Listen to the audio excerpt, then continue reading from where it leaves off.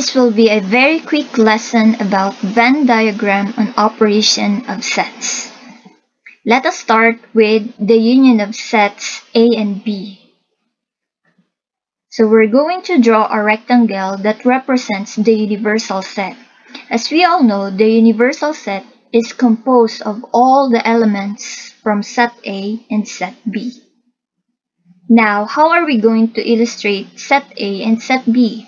We're going to illustrate it by using two circles. These two circles are where the elements are being written. For example, in here, you're going to write the elements of A in here, and you're going to write the elements of B in here. Now, why did these two overlap?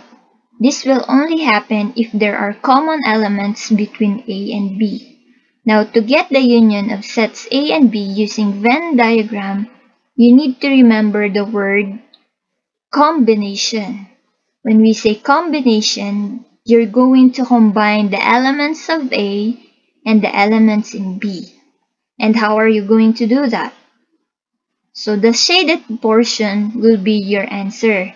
Every element in A and in B will be the union of sets A and B. Next is the intersection of sets A and B. So again, you're going to use the rectangle in order to represent the universal set. And you're going to draw again two circles to represent set A and set B. Now, to get the intersection of sets A and B, this is the word that you need to remember. Common. When we say common, it means those are the elements similar in A and in B. And where are you going to write that? You're going to write that on the intersection of the circles A and B. So the shaded portion will be the answer. Next, we have complement of a set. To find the complement of a set, for example, set A. So again, you're going to draw the rectangle to represent the universal set. Next is the circle for set A. And this is what you need to remember.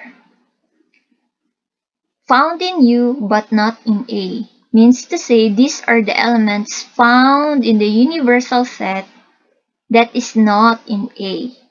So the shaded portion will be the answer. That's it. And this will be the complement of set A. And the last one, we have the difference of A and B. So again, you're going to draw a rectangle to represent the universal set. Then the two circles that represents A and B. Now, what do you need to remember about getting the difference of two sets? So, in here, you need to remember that if you are getting the difference of A and B, A minus B, this will be the elements in A only without the elements in B. And so the shaded portion will be the answer. How about if you are getting difference of B and A? So this will be B minus A. So again, you need to draw a rectangle in order to represent the universal set. And the two circles to represent set A and set B.